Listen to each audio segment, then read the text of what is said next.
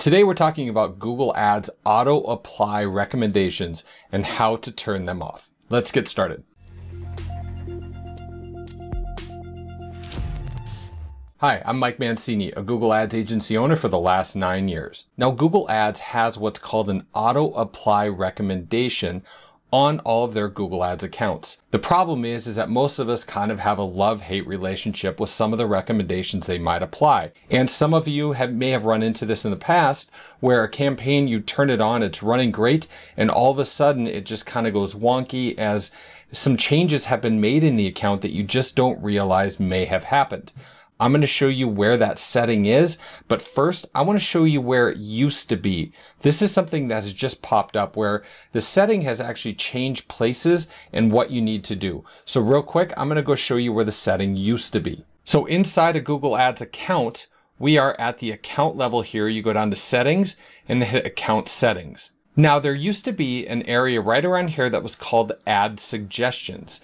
And you could go in there and what you would do is you would say turn off all ad suggestions. Otherwise, Google would auto apply the suggestions that the algorithm makes to your account if you don't turn it off within 14 days.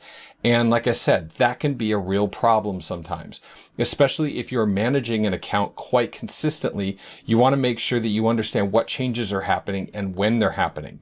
Now that box has disappeared completely. Now, what you really want to do is you want to go into recommendations. And here you'll see some Google recommendations that have been suggested. Some of these are actually really good suggestions. However, there were a lot in here that we dismissed that were something we definitely don't want to do. But here's where you turn off auto suggestions. Go up to auto apply.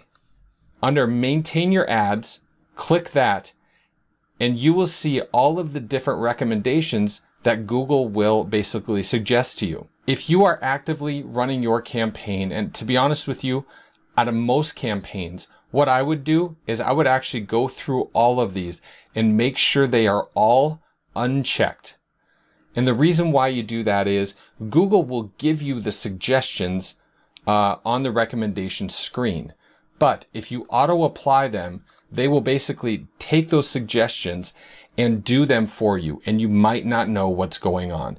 So what you want to do is you want to go in here and make sure that you have unselected all of these, and that under these it says 0 out of 10, 0 out of 16. Make sure that 0 is your number.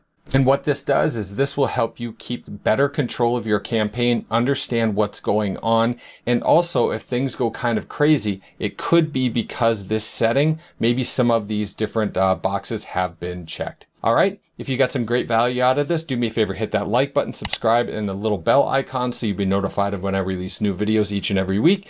And if you have interest in any other Google Ads videos, over to the right-hand side, you will see some of those. Thanks so much for watching. We'll see you next time.